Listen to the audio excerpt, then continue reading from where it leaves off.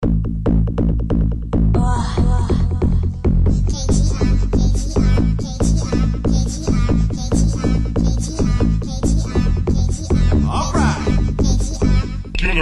Rant. This time we're going to be reviewing which game? Third Strike. Street Fighter 3. Third Strike. Released in when? Released in arcade in the year, what, 1999? And on the home system, when was it released? The year 2000. And what system was it released on? It was on the Dreamcast. Was it released on any other system besides that? Time? Not at the time. And now we have a new roster of characters. We got Yun. We got Rennie. We got Urine. Or Urian. I don't really know how to pronounce that. And we got Oro. We got Dudley. We got Q. Necro. Ibuki. Sean. Makoto. Elena. Hugo. We got some real awesome characters, man. And what was the difference between this game compared to the last game released before it? Actually, what game was before it? Alpha 2, wasn't it? Yeah, I believe it was Alpha 2. Did we get a chance to even play Alpha 2 together? I don't know if I played it with you, didn't I? Yeah, we played Alpha 2. We played Alpha 2. We didn't get a chance to play Alpha 3 together. Yeah, I know we didn't play Alpha 3. I know I played Alpha 3 by myself with my own friend Abe. He was from the Philippines. He was really good with guy. But he couldn't win. He was good though, but not good enough for me. But, yeah, a lot of people aren't good enough for you. I got a few people good. You kind of okay. Wish I had Lewis over here to play. Lewis and Richard. Good. I thought they weren't on. But tell me what else was so where did they get Q from? Where was his design from? I have really no idea where Q came from, but he sort of reminds me of Inspector Gadget. Yeah, I know. But that's what he reminds me of, like a robotic, more serious version of Inspector Gadget. But what I didn't like is how they had Hugo on the game, and he once looked like Abigail from Final Fight. Right.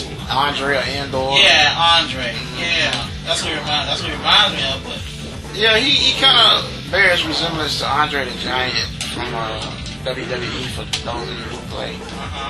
Those two characters that came back are gonna be Ken, Ryu, Chun-Li, and Akuma. That's it, isn't it? Yep, that's it right there. That's the cast right there. Yeah, a lot of people were griping about the fact that a lot of the other characters didn't come back for Third Strike. And I could understand because we haven't had a Street Fighter game in so long and everybody wanted to see what the real incarnation of these other characters were going to be like. I know for a fact that I miss Blanca. I mean, we got like a lot of freak characters in this game, but no one can replace the ultimate original freak. Blanca was a freak when you finally had electricity. Right. Stupid basic move, lightning, electricity will get you. I would have to say though that Oro is a really strange character. I guess he was trying to fill in the place of Blanca. Also, you got the shape-shifting character. He was trying Zero was trying to fill in the place of Blanca. Yeah, I can't say. And Necro was kind of strange too. I think he was trying to fill in the role of Dawson. Yeah. And 12. Actually, that's what I'm like. Zero. 12 was his name. Zero. I don't know. Ibuki. I was trying to remember what other game was she in, because the only I remember is Puzzle Fighter, that's gonna be another review. Puzzle Fighter. I've never seen Ibuki in another fighting game, and I thought I was up on my stuff, but I never saw her, never heard of her until Puzzle Fighter. Right. And I was like, who's Ibuki? I like playing with her though. So you played with Ibuki first on Puzzle Fighter before you played with her on Third Strike? Yeah. Yeah, I had Puzzle Fighter like a long time ago. I found it and I lost it, and then I found it again. I bought it and I kept it, and I still have it in my collection because I really like the game. One thing that you have to remember about Third Strike was the fact that this was not the original Third Strike game. This was the actual third installment on the Street Fighter 3 franchise. Yeah, they actually released 2 games prior to this game, and this was ultimately the ultimate one that they did, the final version, I guess you could say. But the other 2 prototypes have other benefits in terms of gameplay and all their own little different twerks and tweaks that I like to consider them for their own value in terms of like gameplay and stuff. But I would have to say that this version, gameplay wise, it's definitely the most superior version. It feels more complete to me. Every character has their own fighting style, and the game feels very balanced. Well, no, Elena can be very unbalanced. Don't try to lie to me like that. Elena is. I'm not saying she cheats or anything, but she can get those legs in it. So it's like her like she's compared to Eddie Gordo and Tekken. Anybody can sit there and push buttons. Once her legs get started up, there's really no stopping her. Well, right. You know, Saga, he had a little tiger knee, but everyone is deadly. Right. Chun-Li's 1,000-leg kick. You know.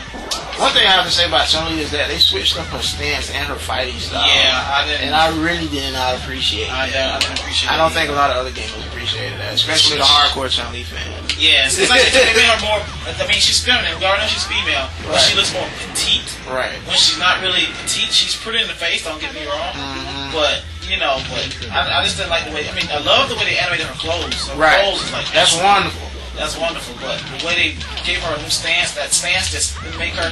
She doesn't look welcoming. She looks like, if you get in my face, I'm gonna kick your butt. Right. Kind of, but not because you're playing beating somebody else up. It's like if you choose her to play with her. Right. You pay the price for picking her. Right. You know, some of her moves, the spinning bird kick or whatever. Spinning bird kick. Yeah. Oh, they messed that all up.